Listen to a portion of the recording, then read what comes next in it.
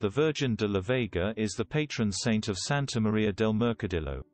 From the old building from the 11th century, the Romanesque portal with chest decoration and an image of the Virgin with the Child in late Romanesque style have been preserved.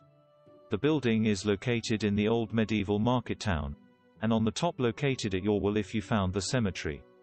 Continuing this mound, to your left, in the direction of Pinilla, is an Iberian Celtic fort from pre-Roman times.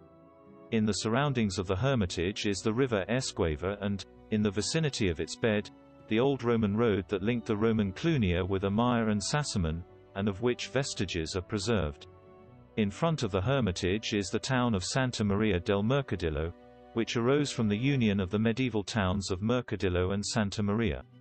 The Church of San Lorenzo, patron saint of the town, was rebuilt in the 18th century, preserving a medieval baptismal font and a Romanesque carving of the Virgin and Child.